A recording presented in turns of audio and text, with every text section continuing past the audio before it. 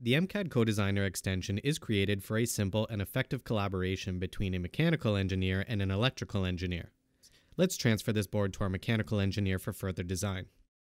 The whole transfer process involves pressing the push button and specifying a comment. If the mechanical engineer was not involved in your project, you can invite them pretty quickly. Now let's switch to the mechanical engineer's role and switch to the mechanical CAD tool where we can open the previously pushed board. Let's correct the shape of the board for the enclosure, add mounting holes on it, and also place one more connector. In our case, it is the board itself and the connectors that were placed in Altium Designer. The shape of the PCB can easily be changed by editing the sketch inside its component.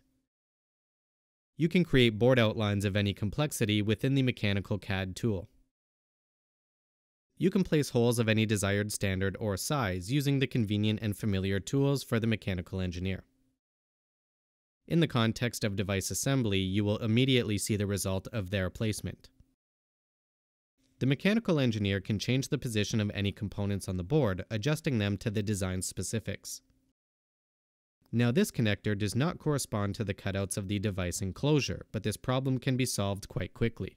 In addition to moving existing components, the mechanical engineer can add models of new components to the board assembly.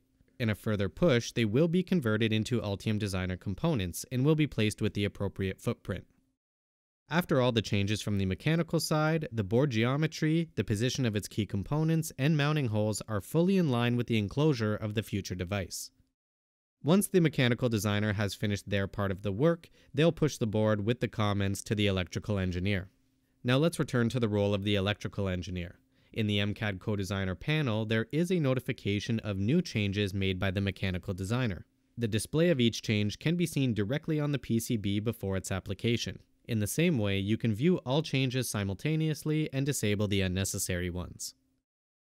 Once the changes are accepted, the PCB gets the identical geometry and layout, and the components that have been added from the mechanical side are automatically recognized and placed on the board along with their footprint. When the PCB design is complete, the electrical engineer can push the PCB with the full layout and copper layers to a mechanical engineer for a comprehensive analysis. The mechanical engineer will receive a similar notification with a comment of the corrections made. In the same way, they'll go ahead and accept these changes. After accepting the changes, the copper layers are displayed in the PCB assembly tree, and every layer can be viewed and analyzed. This is the best way to simplify your design cycle with the MCAD Co-Designer plugin.